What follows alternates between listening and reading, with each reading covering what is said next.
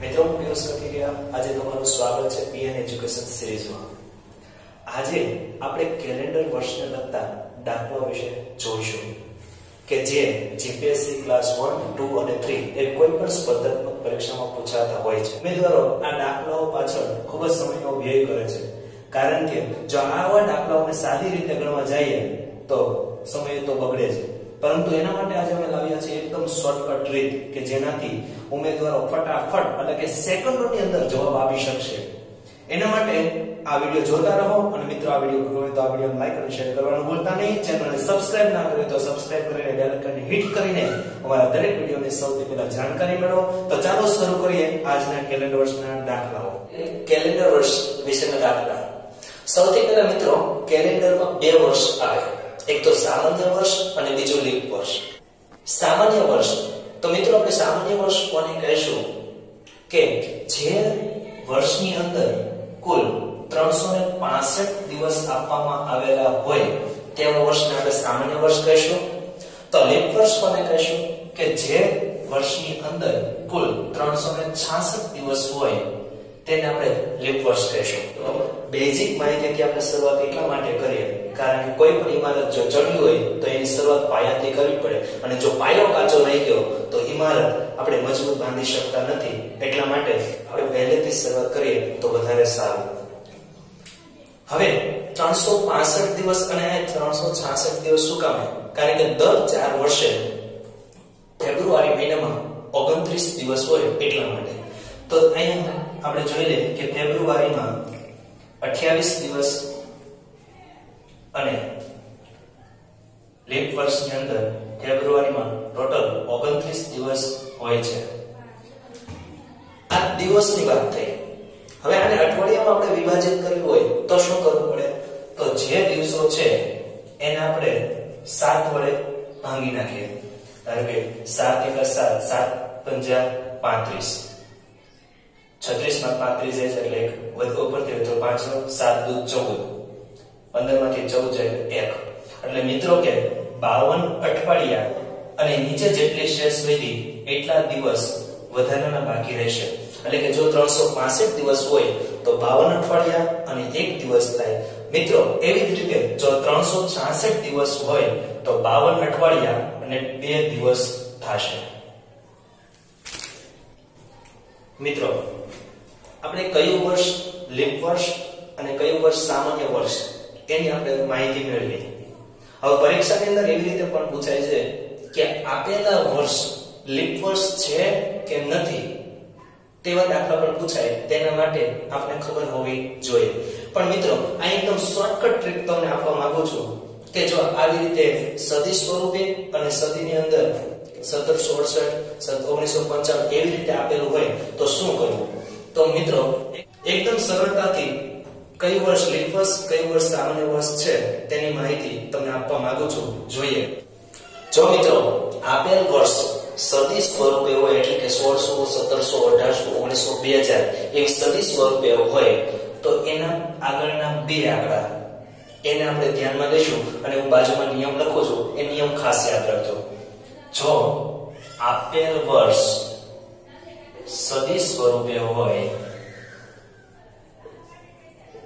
તો તેના પહેલાના બે આંકડા ને 4 વડે નિશેષ ભાંગી શકાય તો તે લીપ વર્ષ છે તેમ માની લેવું।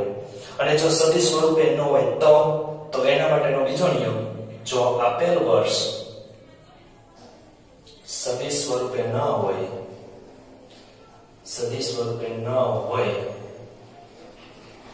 તો છેલ્લા બે આંકડા ને 4 વડે નિશેષ ભાંગી શકાય તો તે લીપ વર્ષ છે તેમ માનવું।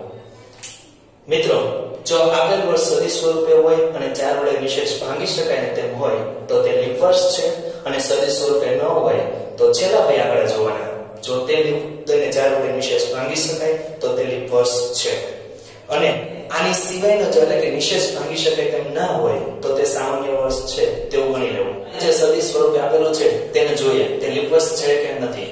પહેલા આપણે લીપ વર્ષ જે હોય તેને જોઈ લઈએ. ધારો કે 16 એને 4 વડે નિશેષ ભાંગી શકાય એટલા માટે આ લીપ વર્ષ છે. 17 ને આપણે 4 વડે નિશેષ ભાંગી શકીએ નહીં એટલા માટે આ લીપ વર્ષ નથી. 18 ને પણ ન ભાંગી શકીએ લીપ વર્ષ નથી. 19 ને પણ ભાંગી ન શકીએ એટલે લીપ વર્ષ નથી. પણ 20 ને 4 વડે નિશેષ ભાંગી શકીએ એટલા માટે લીપ વર્ષ છે. મિત્રો આવા એકદમ સહેલા પરીક્ષાની અંદર સવાલ પૂછાતા હોય અને આપણે એને 1 માર્ક્સ ગુમાવવો જોઈએ નહીં. બીજું, જો સદી સ્વરૂપે ન હોય તો છેલ્લા બે આંકડા જોવાના, આને 4 વડે નિશેષ ભાંગી શકાય એના માટે આપણે જોઈએ. ધારો કે છેલ્લા છે 68 એને 4 વડે ભાંગીએ તો 4 એકા 4, 6 માંથી 4 તો 2, ઉપરથી ઉતરા 8, 4 સત્તા 28, તો 28 માંથી 28 થાય તો 0. અહીં શેષ 0 છે એટલે કે નિશેષ ભાંગી શકાય એટલા માટે જવાબ આવ્યો 17. પણ આપણે શેષનું કામ છે, શેષ 0 છે એટલા માટે આ લીપ વર્ષ છે. 95 ને આપણે ભાંગી ના શકીએ એટલે લીપ વર્ષ નથી. 12 4 કરીને 12 એટલે લીપ વર્ષ છે. 17 લીપ વર્ષ નથી. અને 2050 એના છેલ્લા બે આંકડા આ પણ લીપ વર્ષ નથી. આવી રીતે તમે કોઈ પણ ઉદાહરણ તરીકે લઈ શકો અને આ નિયમ પ્રમાણે લીપ વર્ષ છે કે નથી તેના દાખલા શીખી શકીએ. અને આ જો આવશે તો આની આગળના આ ટાઈપ નંબર 1 છે, આની પછીના ટાઈપ નંબર 2 કે જેનો આધાર આપણે આ ઉદાહરણ લેવા પડશે, દાખલા લેવા પડશે તો જ તમને આવડશે. તો મિત્રો એ બે નિયમ તમે યાદ રાખ્યા હોય તો આપણે થોડા ઉદાહરણ જોઈએ કે જે પરીક્ષાની અંદર આવું પૂછાતા હોય કે નીચે આપેલા વર્ષોમાંથી કયું વર્ષ સામાન્ય વર્ષ છે અથવા નીચે આપેલા વર્ષોમાંથી કયું વર્ષ લીપ વર્ષ છે.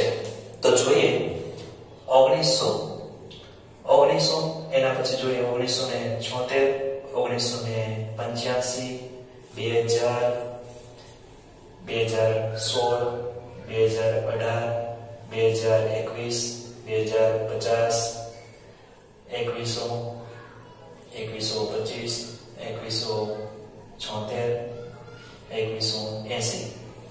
હવે મિત્રો આ જે 4700 એ સદી સ્વરૂપે છે પણ એના પહેલા બે આંકડા જોઈએ તો 19 ને 4 વડે નિશેષ ભાંગી શકાય કે નહીં તે જોઈએ. 4 ચોકે 16 બાદબાકી કરીએ તો 3 વધે એટલે કે આ શેષ 0 નથી એટલે 1900 એ લીપ વર્ષ નથી. હવે આ સદી સ્વરૂપે નથી, ઈસવીસન સ્વરૂપે છે તો છેલ્લા બે આંકડા જોઈએ. 76 ને આપણે જોઈએ 4 વડે નિશેષ ભાંગી શકે કે નહીં. 4 એકા 4 વૈધા 7 માં 4 જાય તો વૈધા 3, ઉપરથી ઉતરા 6, 4 9 36 એટલે કે 36 માંથી 36 જાય તો 0. અહીંયા મિત્રો શેષ 0 આવે છે માટે 4 વડે ભાંગી શકે એટલે કે 76 એ લીપ વર્ષ છે. માટે 1976 ને આપણે લીપ વર્ષ તરીકે ગણીશું. મિત્રો 1985 એ સદી સ્વરૂપે નથી, ઈસવીસન સ્વરૂપે છે એટલે છેલ્લા બે આંકડા જોઈશું. એ 85 એમાં એકી સંખ્યા છે એટલે 4 વડે નિશેષ ભાંગી શકીએ નહીં તો તે સામાન્ય વર્ષ છે એટલે કે લીપ વર્ષ નથી. એવી રીતે 2000 જો મિત્રો આ સદી સ્વરૂપે છે એટલે પહેલા બે આંકડા જોઈશું. પહેલા બે આંકડાને જો 4 વડે નિશેષ ભાંગી શકીએ તો 20 ને 4 વડે ભાંગીએ 4 × 5 = 20 એટલે આ લીપ વર્ષ છે. એવી રીતે 2016 છેલ્લા બે આંકડા જોઈએ તો 16 ચોકે 16 લીપ વર્ષ છે. 18 આને મિત્રો આપણે ભાંગી શકીએ નહીં કારણ કે ચોકે 16 બે વધે તો એ લીપ વર્ષ નથી એટલે સામાન્ય વર્ષ છે. 2021 એકી સંખ્યા છે એટલે એને આપણે પણ 4 વડે ભાંગી શકીએ નહીં તો તે લીપ વર્ષ નથી. 2050 મિત્રો આમાં જોઈએ કે 50 ને જો 4 વડે ભાંગી શકીએ અને શેષ 0 વધે તો તે લીપ વર્ષ છે. પણ 4 એકા 4, 5 માં 4 જાય તો વધે 1, ઉપરથી 10, 4 2 8, 10 માં 8 જાય તો 2. મિત્રો 2 શેષ વધી એટલે આ લીપ વર્ષ નથી. એવી રીતે 2100 સદી સ્વરૂપે છે તો પહેલા બે આંકડા પણ એકી સંખ્યા એટલે 4 વડે ભાંગી ના શકે એટલે લીપ વર્ષ નથી. એટલે 2125 છેલ્લા બે આંકડા જોઈએ તો 25 એકી સંખ્યા એટલે સામાન્ય વર્ષ છે એટલે લીપ વર્ષ નથી.